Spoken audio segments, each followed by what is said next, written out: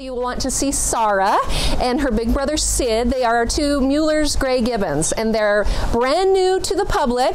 Many of you may have followed Sid last year on Saturdays with Sid, where we were hand raising him and we were telling you each week about him. Well, he's got a new little sister, and if she isn't cute, she is absolutely adorable. And so her and Sid are hanging out with Mom, Shannon, and occasionally Dad, Sterling, in the primate exhibit daily, hopefully between 10 and 4. And then also, let's see, we've got the lion babies. That's another really, really fun one. So they are so much fun right now. Everybody got to see them last year. They were so cute, and they were, you know, kind of stumbling their ways around the exhibit. Well, now they are kind of pre-teens, and Hondo's that teenager, so they are so much fun to watch, playing and jumping and carrying on in their exhibit and making Mom uber tired. So it's really, really fun to see them.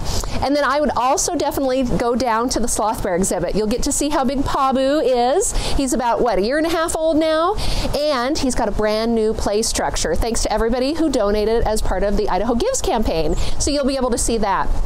And then last but not least, I would definitely come up by the Primate Center right in between Primates and Little Asia and check out Justice's new doghouse. It won't totally be done by the time that we open because the weather hasn't really cooperated to allow us to paint and to lay sod quite yet, but it is going to be a really fun area for Justice and the area where the public will get to see her the most and experience what a cool dog Justice is when you come and visit the zoo.